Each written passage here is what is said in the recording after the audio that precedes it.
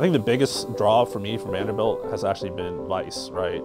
Where else do you get a top-notch engineering program, again, down the street from a high-ranking medical center, right? That's within walking distance.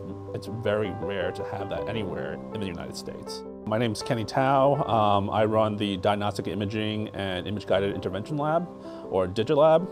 We develop optical imaging technologies for diagnostics and therapeutic guidance. So we do a little bit of work in cancer, but most of our work is primarily in the eye. So we do a lot of ophthalmic imaging. So the main focus of our lab for the last few years has been to integrate this technology for surgical guidance. So you have all these surgeons essentially doing neurosurgery through a 7mm pupil under a microscope in a field that's poorly lit and poorly visualized, right?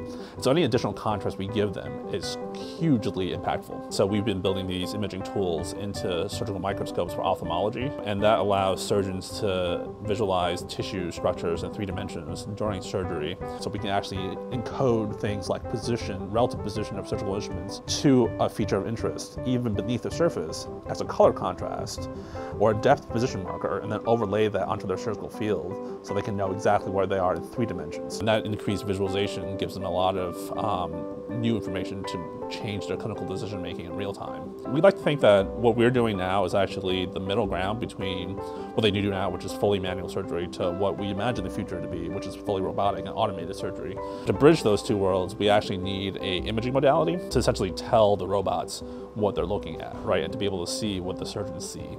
And so that's really what the technology allows and enables, is to see structures on micron levels live during surgery.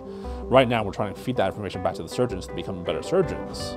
But one day, we can envision taking that technology and helping robots see what surgeons see now.